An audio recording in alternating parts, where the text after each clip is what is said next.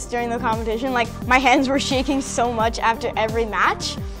Once we got into the finals, which I wasn't sure we would, I was so happy and so excited.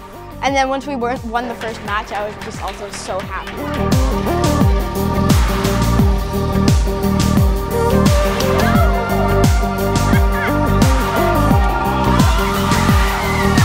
I feel like it went really well. I was very nervous at the beginning because this design is brand new and I've never tried doing a double-sided design before, so I wasn't really sure how it was going to go. So I was very happy with the outcome.